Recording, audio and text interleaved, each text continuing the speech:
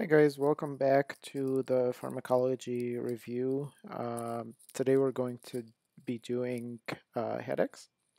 So to understand a little bit about headache pharmacology, you have to understand a bit about headache pathophysiology.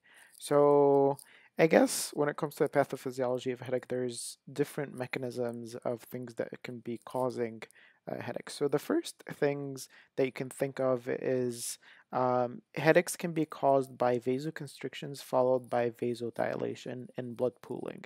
So the blood pooling kind of irritates, I would guess, the meningeal vessels and then causes headaches. So you can use this strategy and target it to constrict the blood vessels and to prevent pooling. So the meningeal vessels have some serotonin receptors that cause vasoconstrictions. So you can give a medication that act on these serotonin receptors, like triptans, that can relieve the headache and cause vasoconstriction. There is beta 2 receptors on the meningeal vessels, and then beta 2 receptors cause vasodilation. So if you block these beta 2 receptors, you're blocking the catecholamines and you're relieving that vasodilation. There are some vasoactive substances that cause vasodilation and blood pooling. These substances are blocked by verapamil, which, if you remember, it's a calcium channel blocker. So the first pathophysiology of headache is vasodilation and blood pooling. Second thing is that there is, I guess, neuron hyperexcitability. So if the neurons get excited, that can cause a headache. And we've used anti-epileptics to decrease the excitability of the neurons. To relieve the headache. There are some nociceptive receptors on the neurons, so you can use nociceptive just means, I guess, pain. So you can use NSAIDs or opioids to relieve the headache caused by these. Hypoxia can also cause headache, so we've used oxygen to relieve hypoxia.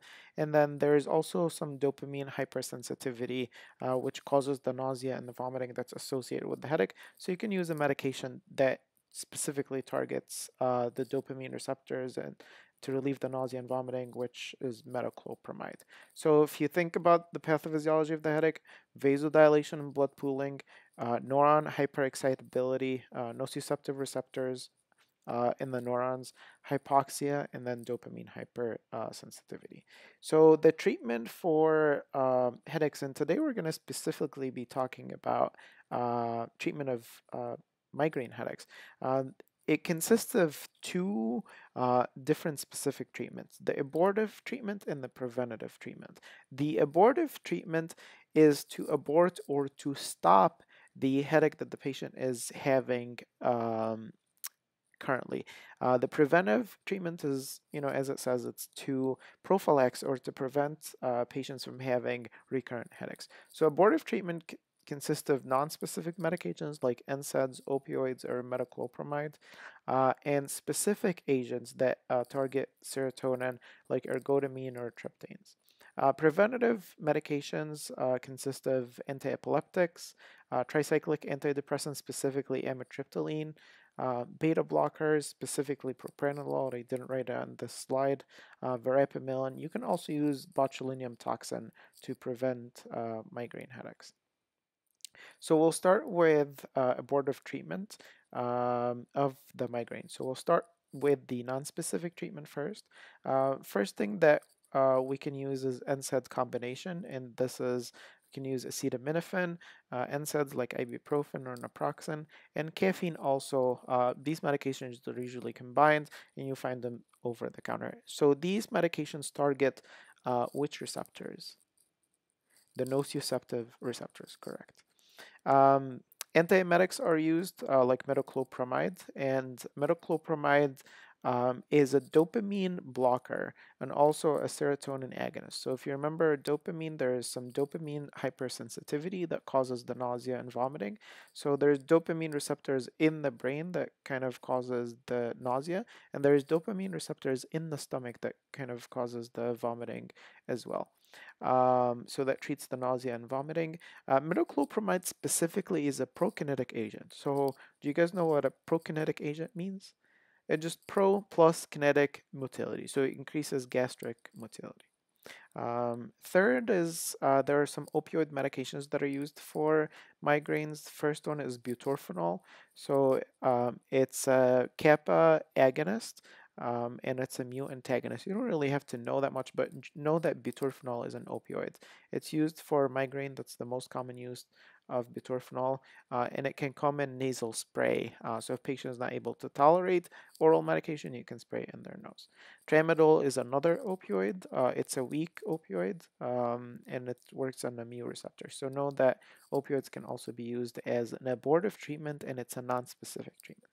Now we go into the specific treatments of migraine. And when I talk about specific treatments, I talk about serotonin agonists. So you guys remember from the first slide that serotonin receptors are found on meningeal blood vessels and cause vasoconstriction. So it relieves the blood pooling. So the specific treatments are separated into first generation, which is non-specific serotonin agonists, and then second generation that work on specific or particular serotonin receptors. So the first ones is ergotamine or dihydroergotamine. It's a non-specific serotonin agonist. It also has some alpha agonist activity, so it causes vasoconstriction. It's used for migraine. And as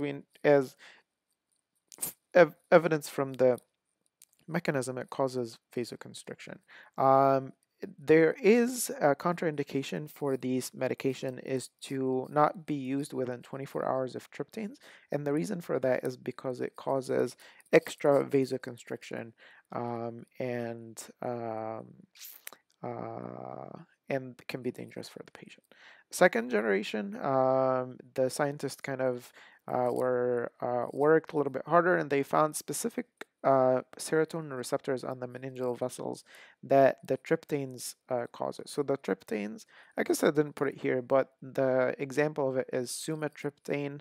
That is the most common one, and you'll see all of the medications in tryptan.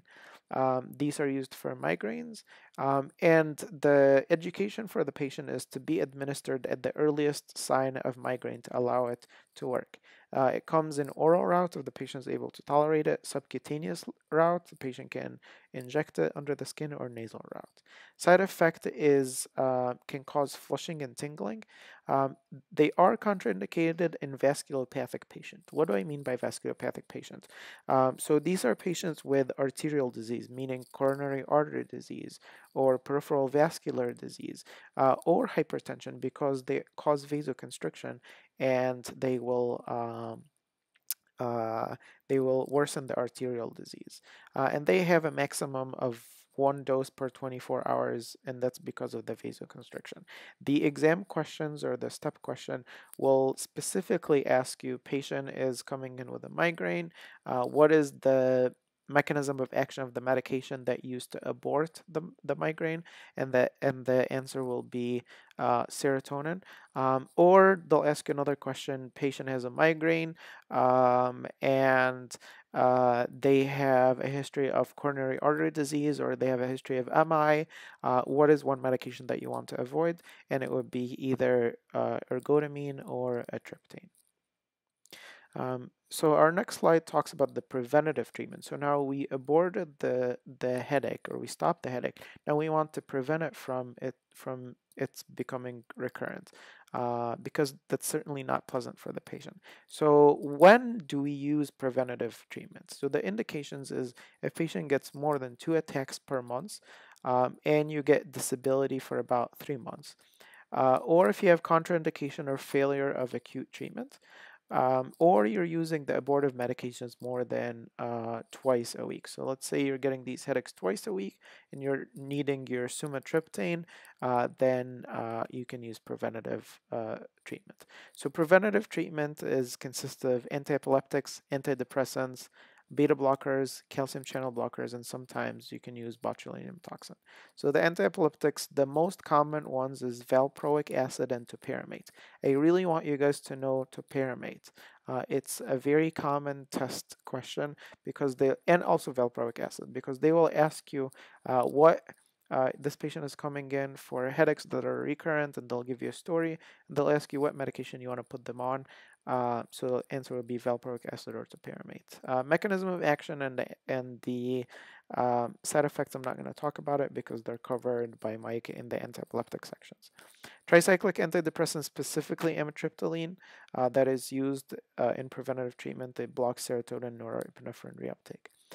Beta blockers can be used, specifically propranolol. That is the most commonly used, and the most one that we have data on is propranolol. It's a non-selective beta 1 and beta 2 blocker. It can be helpful in patients that have hypertension. So let's say, for example, your patient has high blood pressure and migraines. That would be a perfect medication to put them on. Calcium channel blockers, verapamil, can be used. And lastly, neurotoxins. So botulinum toxin is Botox, and it decreases acetylcholine in the synapses. And I guess you want to ask, well, how is it related to migraine? I looked it up and it's not really clear, and I think it's related to decreasing of release of nociceptive substances. So along with acetylcholine, decreases some of the substances that are nociceptive that causes the migraine. Finally, a little bit, what I want you to know is the difference between abortive and preventative. As I said, abortive will not prevent future headaches. They only treat the current headache. Preventative is to prevent future headaches. And a little bit summary on headaches. So migraine, cluster, and tension. Migraine headache, acutely use the triptanes or the dihydroergotamine and the NSAIDs. Prophylaxis is propranolol, calcium channel blockers like verapamil, amitriptyline, and antiepileptics. For cluster headache, I really want you guys to know this, but acutely, how you want to treat cluster headache is oxygen. So cluster headache is induced by hypoxia, and if you give them oxygen, they will get relieved soon. Triptanes are also helpful in intranasal lidocaine. For prophylaxis, calcium channel blocker verapamil is what I want you guys to know about. That is the main treatment for the prophylaxis for cluster headache. Antiepileptics can be used as well. Tension headache is the headache that all of us get acutely. You can use NSAIDs, Tylenol, or caffeine. Prophylaxis, if these happen a lot, I have not seen a lot of people prophylax for tension headache, but you can prophylax using any of the medications that are used for prophylaxis. So that ends our discussion with headaches.